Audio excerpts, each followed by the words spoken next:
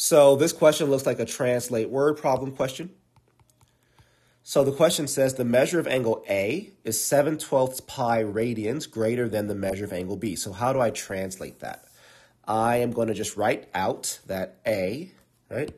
A is, always means equal, so I'm just saying A is 7/12 pi radians greater than angle B. So that means I have what B is, but A is the same measurement as angle B plus 7/12 pi radians. How much greater is the measure of angle A than the measure of angle B? Well, we already know that. We know it's 7/12 pi radians greater.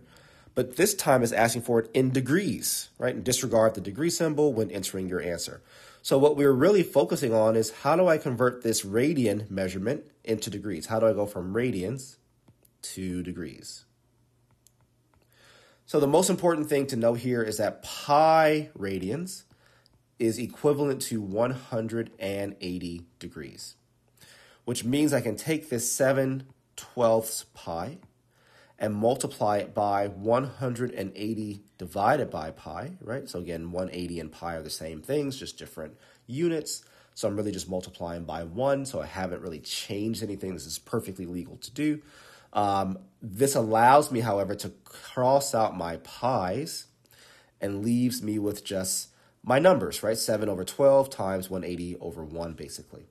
Now I can simplify this. I know that 12 goes into itself once. 12 goes into 180 15 times.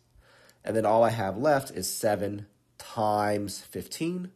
7 times 15 is equal to 105. And don't forget, this is the non-calculator section.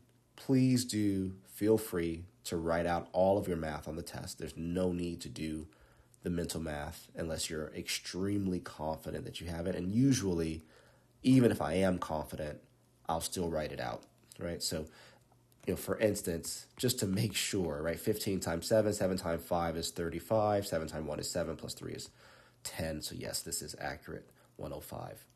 So our answer here is 105 degrees. Of course, we do not have a degree symbol option on the test, so we just put 105.